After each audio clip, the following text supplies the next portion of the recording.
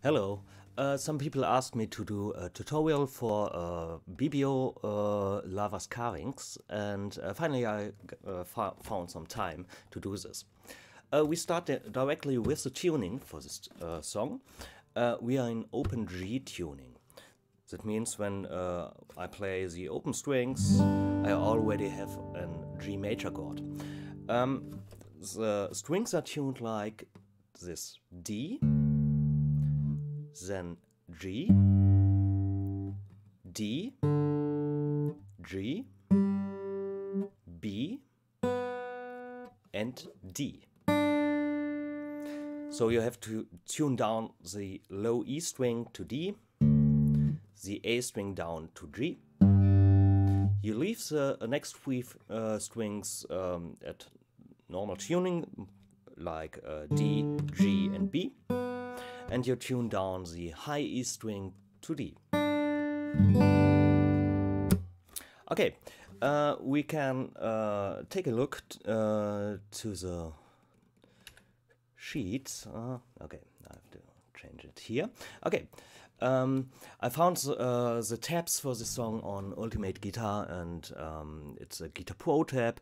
I edited just a few minor things, and you find the whole tab on Ultimate Guitar, but you have to get Guitar Pro to open it. But I show it on the screen, so perhaps that's enough.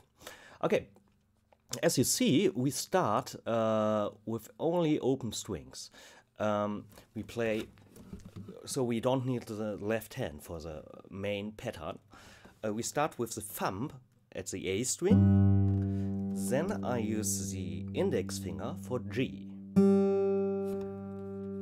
Then the next one is D and B together. The D string with the thumb and the B string with the middle finger. Then again G with index, B middle, G index.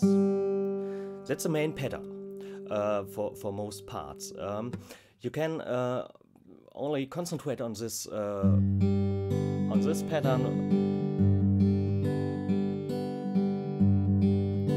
until you get it, and then you can move on. 1 and 2 and 3 and 1 and 2 and 3 and thumb, index, thumb, middle, index, middle, index. Once again, slow.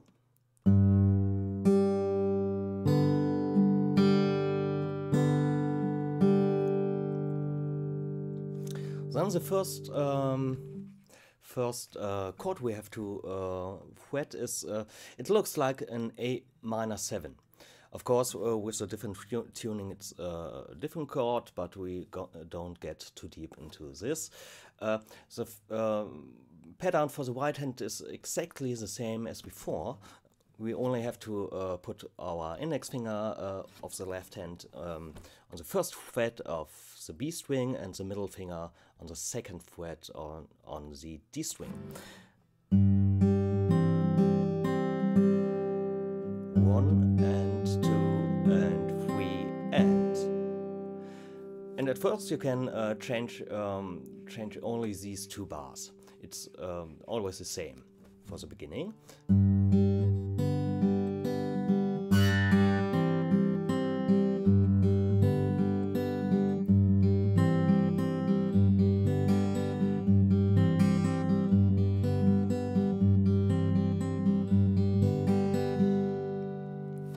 Okay, then the next time you fret this A minor 7 like shape, we have a little variation. We have to put the little finger on the 4th fret of the high E string on the timing of 3 and. It means the beginning is all the same like before, but we have to change it for the last note. 1 and 2 and, sorry, one chord. 1 and 2 and 3 This is tricky to fret because it's far away and you could lose one of the fingers before. It's much easier when you have this classical position. You can play it with a normal position, but it's very hard to get this note right. So I play it from the beginning to this part.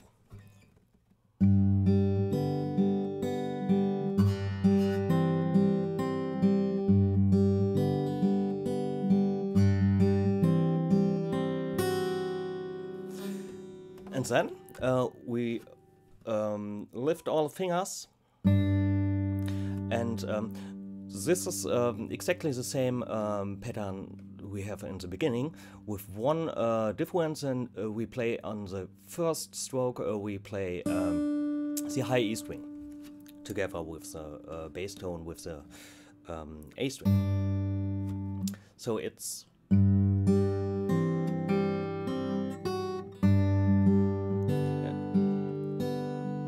the rest is the same as before. I play it one more from the beginning.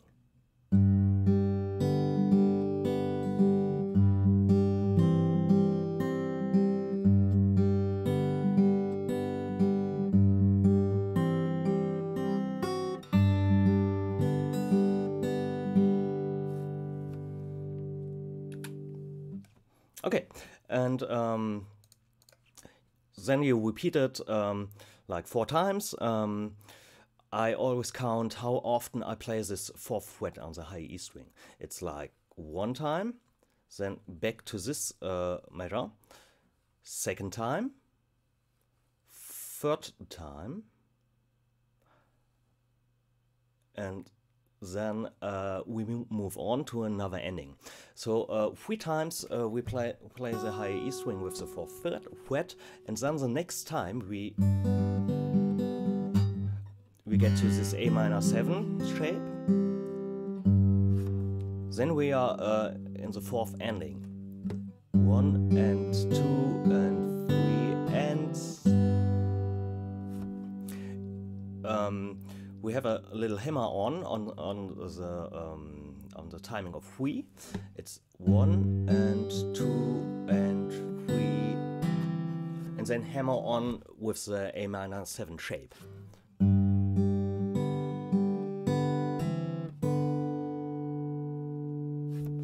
And then for the ending you have here on the tabs it's A string, G string, B string. I don't look that I do it exactly like this. Sometimes I only play the A string and B string or different things because it's the open tuning. It doesn't matter so much. And then to get into the next part, we don't let this chord wing the whole time. We play the G and the D string to fill this little space.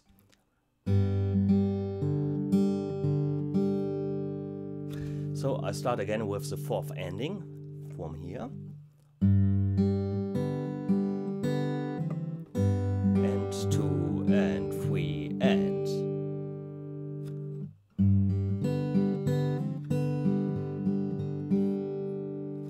That's the whole A part, the first part of the song.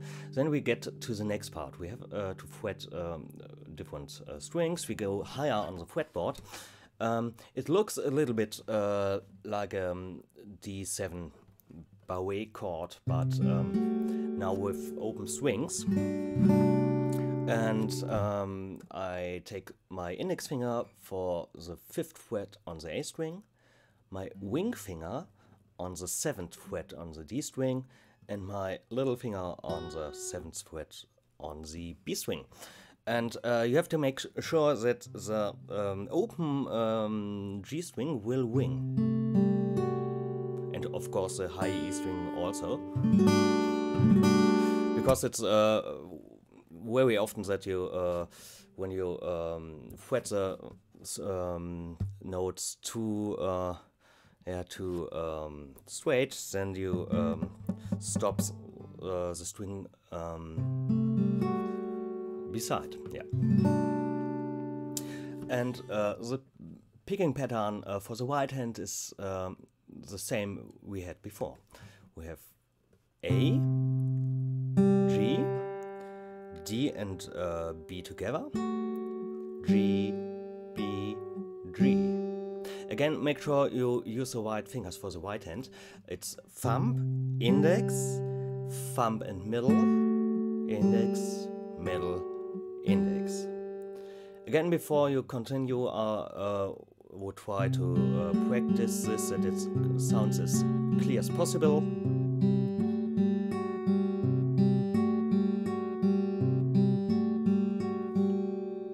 And on the second measure here, we have a little variation again. I get out my little finger from the 7th fret on the B string higher to the 8th string, to the 8th fret. And then I play the high E string with my ring finger, and again the G string with the index. The whole measure here, it's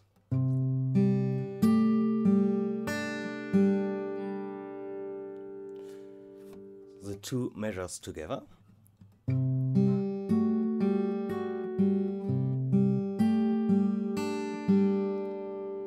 Once again.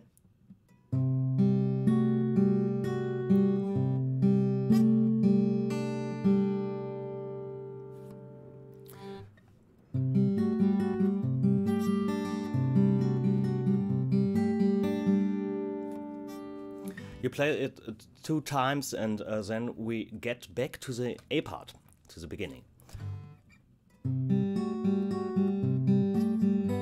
Sorry.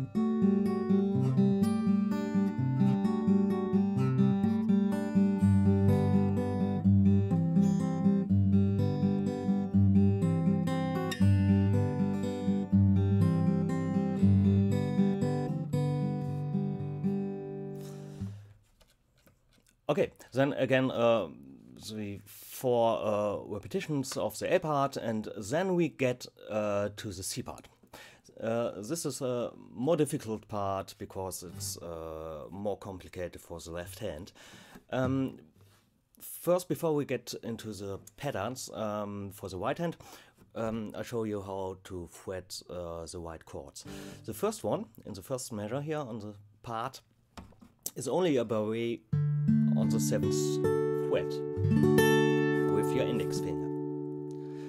Then your index finger stays here, but your ring finger will get on the 9th fret on the low E string. Then I move to the 5th fret with my index, and that's really far away. The little finger gets to the 9th fret on the high E string. That's really hard. You need some practice, and it's even harder when you have this position. Okay, then for the next measure we keep our index finger in the 5th fret and add the ring finger on the 7th fret on the low E string. That's the main chords we have to get.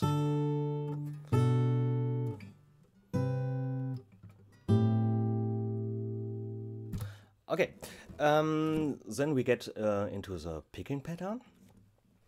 I'll start with the thumb on the A string and the ring finger on the high E string. And my index finger is again responsible for the G string. Then thumb for the D string and middle finger for the B string. Index, ring finger, index. It's like you have your index finger always for the G string, middle finger for the B string, and ring finger for the high E string. And the thumb alternates between the bass tones. Okay, that's the first measure. 1 and 2 and 3 and. Then next we have the bass tone on the low E string, but the rest of the pattern stays the same. It's only this one note that changes. From the start, it's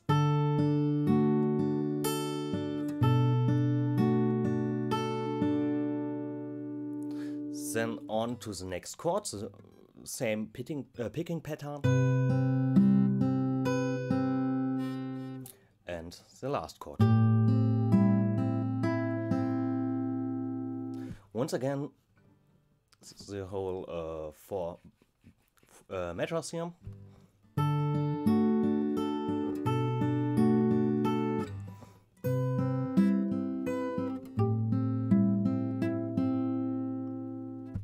Okay, then for the next 3 lines we have nearly the same thing, only a few variations. For example, here on the second measure, we don't play 8 notes, we play only quarter notes. The first measure is the same. Okay, we have also a little variation here. We get here high from the G to the B to the high E string.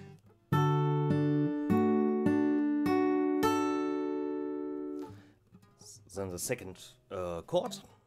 1, 2, 3. It's thumb and middle finger, index, middle.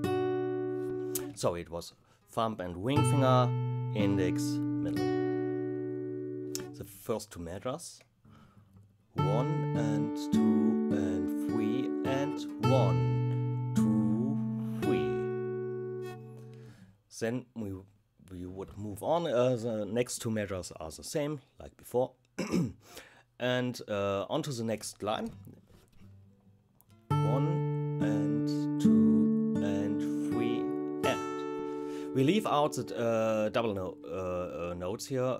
We only play the D string and then also again higher to the G, to the B, to the E. 1 and 2 and 3 and. 1 and 2 and 3 and. The third measure. And the last one. Okay, I try to play these 3 lines for you. It's a little bit harder. I haven't practiced this at a long time, and it's harder on the acoustic guitar than on the electric.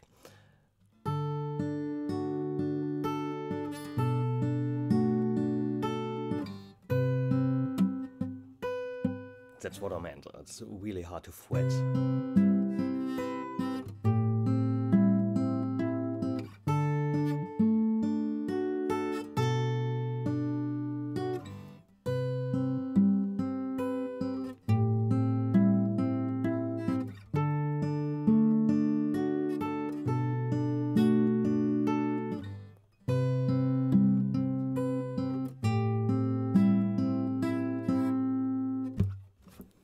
Okay, that's it with this part, and then we go directly to the next part. We start again with the open strings. 1 and 2 and 3 and. Again, for the first note, I use the thumb and the ring finger to get the A and the high E string. Index, thumb, middle, index, middle, ring. The next one is nearly the same we had before with the A minor shape, but we also fret the second fret on the A string. So I use the middle finger for second fret on the A string, the ring finger, like a E minor chord, for the second fret on the D string, and my index goes to the first fret on the B string. And as you see, it's the same picking pattern than before. Then for the next measure, I move the whole chord 2 frets up. So I don't have the middle finger on the 2nd fret, I orientate on the 4th fret.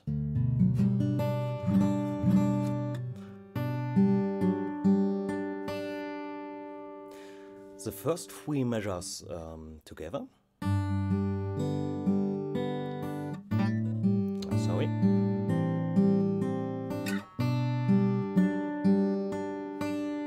And then for the last measure, I move the whole chord up 1 fret, and I remove the index finger. So I only have left my middle finger on the 5th fret on the A string, and my ring finger on the 5th fret on the D string. And it's again the same picking, except the last note, but you see it on your own here. The whole line here.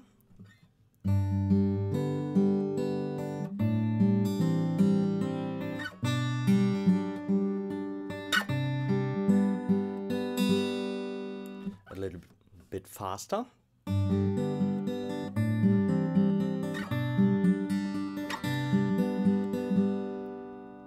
Then for the next 2 lines you have only slight variations, nothing too serious.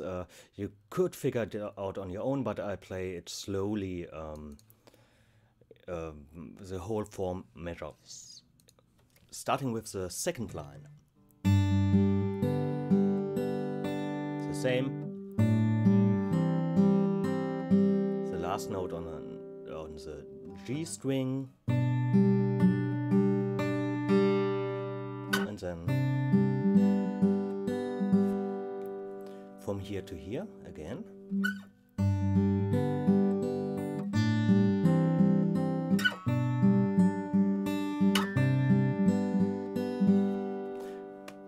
And the next one.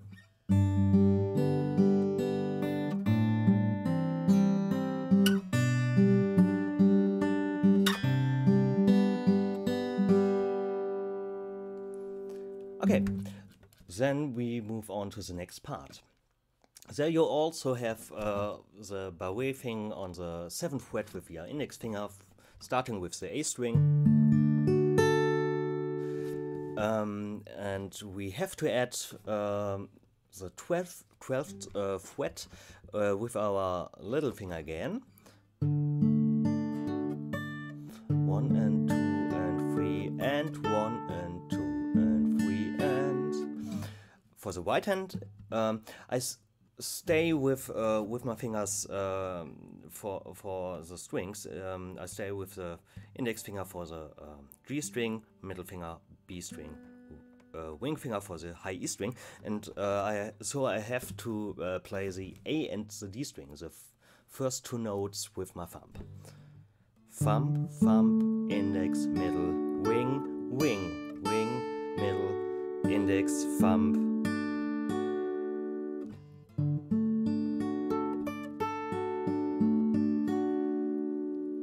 And you play it 2 times. Ah, sorry.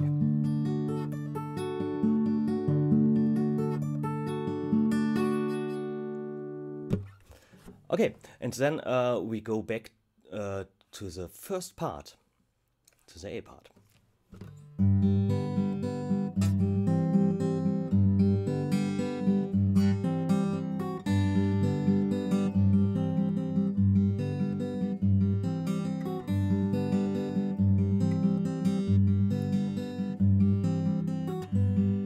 Sorry.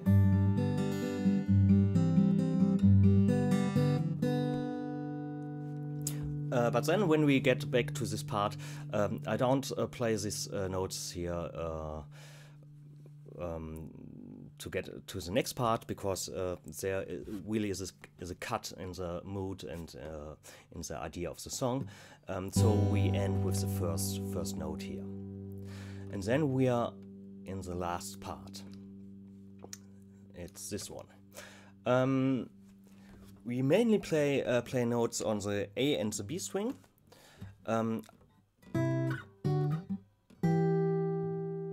as you see, the first one is the 5th fret on the A string and the B string. I use my middle finger for the A string and my ring finger for the B string. Then I move up 2 frets to the 7th, and then the next chord is middle finger on the 9th fret and my index on the 8th. 5, 7, 9 and 8. Then the same voicings backwards, up, back. Then the next one is 5, 7, open.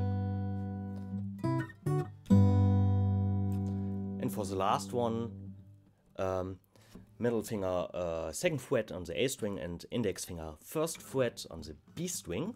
Move up 2 frets and then open again. The first 4 measures are, sorry.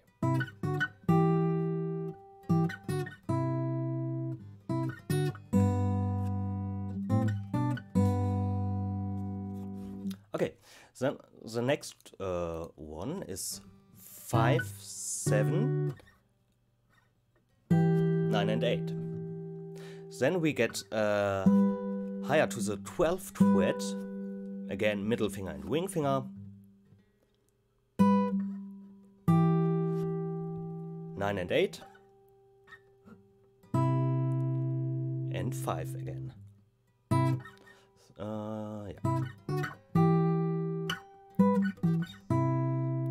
Then again 5, 7, open, 2, 1, 4, 3, open. And then we have here in the end also a little variation.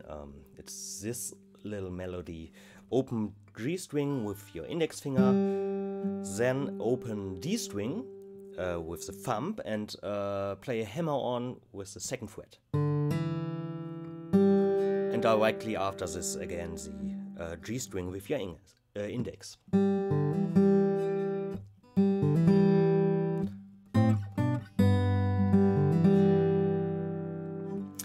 That was the easy part of the outro. Then we move on. It's mainly the same shapes for the left hand, but the right hand plays some notes in between. We have mainly the open G string between each note we play. And then in the end we have the high E string with your index finger, with your ring finger, middle finger for the B string and index for G. You don't have to change the left hand because the 3rd one here is the right shape. The first measure, it's once again slow.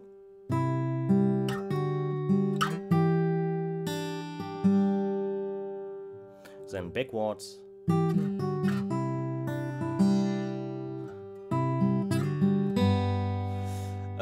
Here you can make a slide. You can leave it out however you like it. And in the end, we have here with the open strings, we have only G, G, A, index, index, thumb. And the next one again, 2, 1, slide to 3 and 4, and then open. Okay, I start here and play it to this position. Slowly.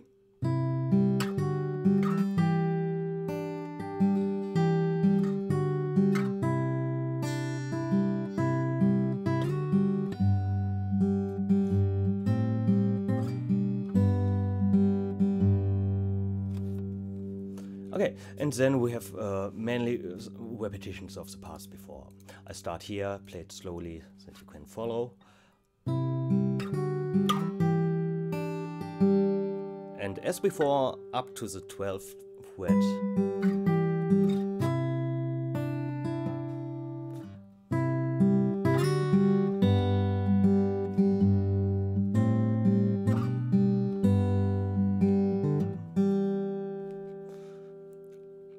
And then the last time, I think it's the last time we play these chords, it's from here.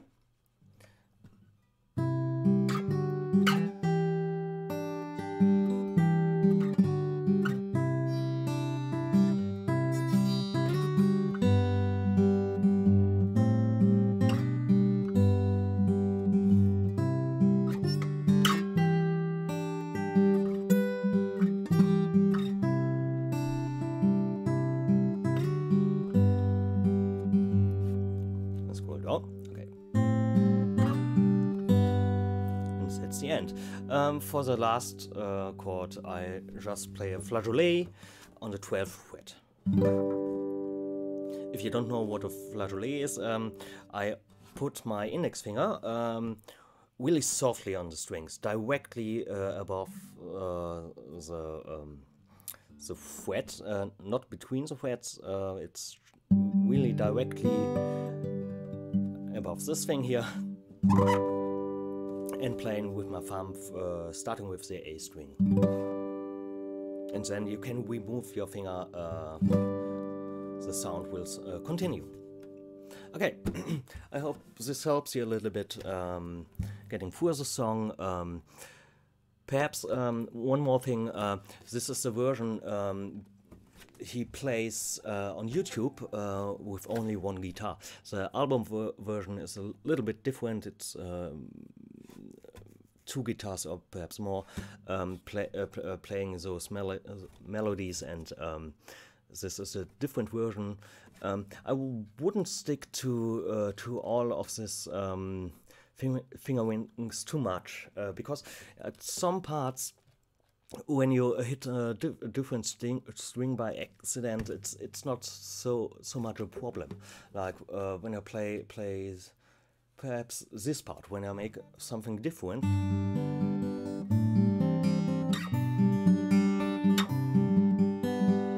It still sounds good.